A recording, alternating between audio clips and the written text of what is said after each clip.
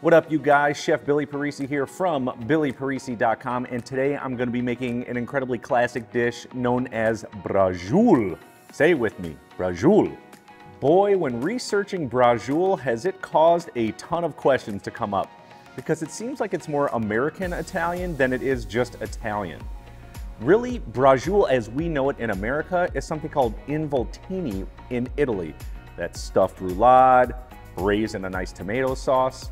Braciole in Italy is like a breaded pork steak, or actually breaded steak, that's pan-seared and served up or cooked in a tomato sauce. Kind of similar, but honestly, when you look at it, it's different. I'm not sure what happened when Involtini made it to America and the word got changed into braciole. I have no idea.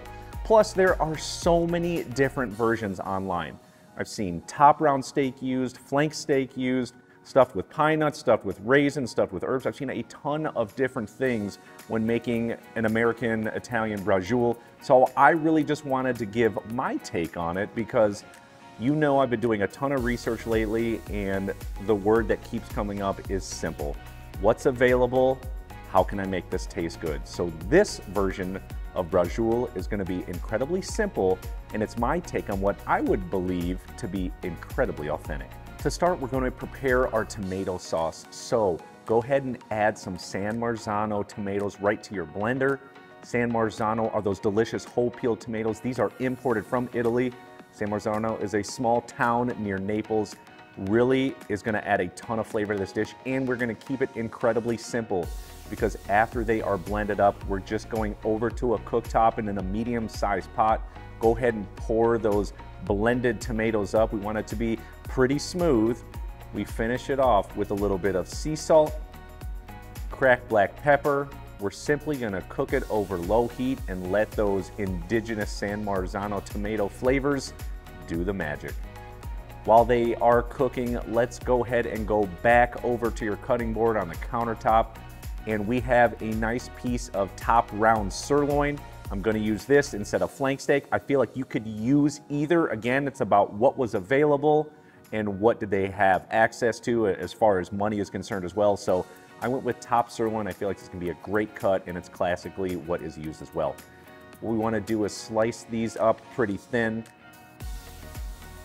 I'm just going to set them to the side on a plate because what I want to do is pound these out. So go ahead and line up your cutting board with some plastic wrap.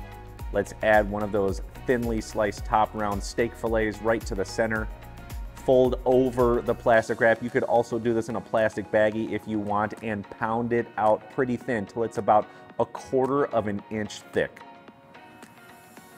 Once it is to this consistency, what I like to do is sort of lay them out on some parchment paper and layer them up, maybe 3 or 4 pounded out steaks per sheet until they are completely done. Let's go ahead and set that to the side because we want to make the stuffing. Let's pause here because I want to go back to what I said earlier. This is my take on a braciole because, again, simplicity here. I've seen a ton of different stuffings, but I'm going to go back to what I know. Italians love bread. They love different ways to use it, whether it's a panzanella salad or in a Milanese. And what we're gonna do is use up that old bread because we've got breadcrumbs here. So go ahead and add those in. Next, we're gonna hit it with some Parmesan cheese. Hit it with some parsley. We're gonna add in some finely minced garlic. Season it with sea salt and cracked black pepper. And now we want to drizzle in some olive oil because we want this to be sort of like a paste. So go ahead and mix it together using a spoon. And once it becomes sort of a little bit thick and pasty like, what we want to do is sort of stuff up the steak fillets. Of course, we're going to season the pounded out steak with a little bit of salt and pepper. Next, we're gonna add some of that breadcrumb Parmesan cheese mixture right to the top, a few tablespoons, and what we wanna do is sort of pat it down, get all those great flavors infused right to the steak, and cover as much surface area as possible. And at this point, simply roll it up, starting from one end to the other until it becomes like a roulade. That's really where this recipe comes from, like just a roulade. Roll it up, Set it to the side on a sheet tray lined with parchment paper. What we want to do is take some butcher's twine and simply tie this up one little knot. That's all we're going to do. These aren't overly huge. We just want to make sure that all that stuffing stays in the inside. So give it a little double knot. Clip it off with your scissors. Boom, we're done. Season it up with salt and pepper. I like to have each phase properly seasoned so the final product is absolutely delicious. Head over to the cooktop. I've got a large rondeau pot. If you don't have one of these, feel free to use a large frying pan. We're gonna add in some olive oil, and on medium heat, add in the little Braciole roulades, one at a time, and the goal here is to get them golden brown on each side. So think 2 to 3 minutes per side until golden brown. At this point, if you want, you can hit it with a little bit of white or red wine. This is just gonna help add a little bit more flavor.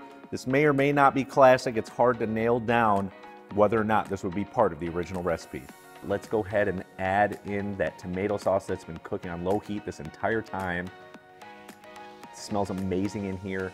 The goal here now is to braise over low heat for 1 hour. So go ahead and add a lid to it. We're gonna let them cook.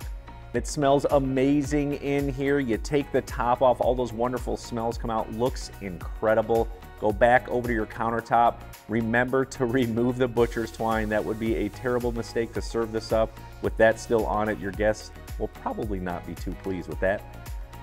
And to serve them up, I like to just have some tomato sauce on the serving dish.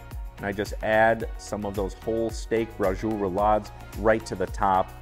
To finish it off, we're gonna hit it with a little bit more grated Parmesan cheese and some fresh chopped parsley. Oh man, this looks absolutely incredible, and the smells in this place are to die for. Fairly pretty easy recipe to make that honestly, it's great for weekdays. It's great to serve up to your guests on weekends. It's classic, few ingredients. That's always what makes these recipes so classic and so delicious. Let's not wait any longer, let's try it out.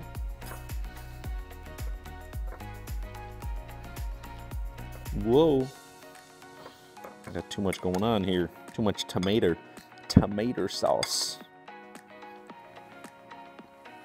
Oh my gosh. Dude, that is so good. That's all I can say, it's delicious. Woo! The stuffing adds so much flavor. I'm not gonna waste any more time because you can see I've got some braciole to eat. We'll catch up with you next week. See y'all later.